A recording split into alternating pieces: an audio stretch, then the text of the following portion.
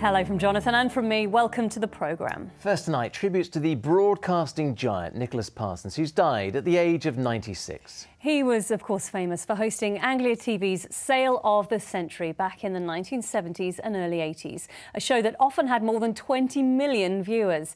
He'd also chaired the BBC radio show Just a Minute ever since it began in 1967.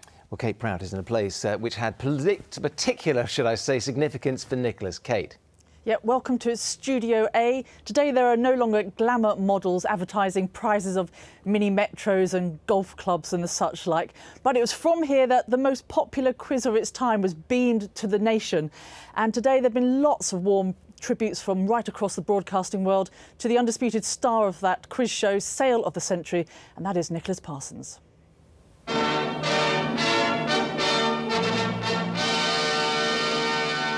And now, from Norwich,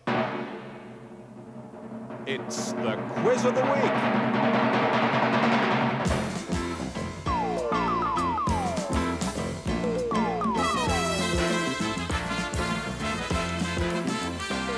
The charming, immaculately dressed host of Sale of the Century for 12 years, between 1971 and 1983.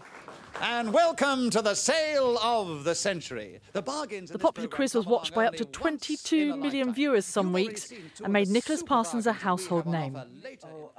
Former Anglia TV continuity announcer Katie Glass spent years working alongside him. He was full of charisma, and he was actually what probably people aren't aware of. He was actually just a very nice man.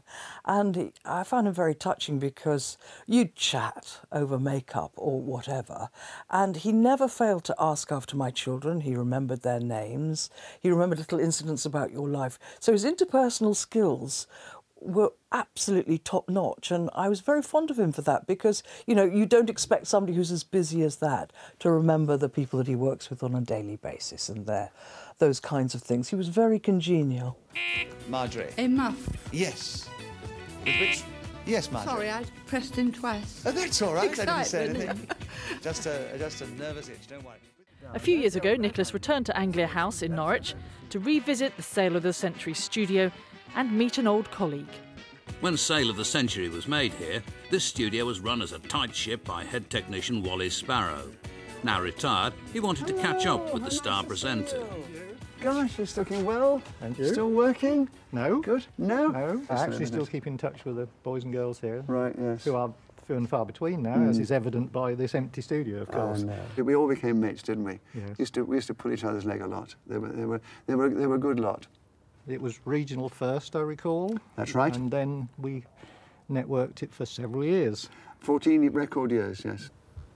I recall we used the Miss Anglia winners as the models for the... Well, some of them anyway. Not only them, we did use some of them, but I mean, it did get a reputation for having pretty girls as hostesses, and I think people would think it's a little politically incorrect now.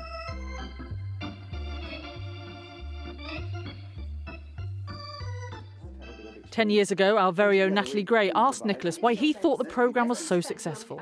In show business, there's a certain amount of luck in all these things. But there was a vacancy on the network then for a new, innovative quiz show. And Sale of the Century was very interesting. It had all the elements that make for a good quiz.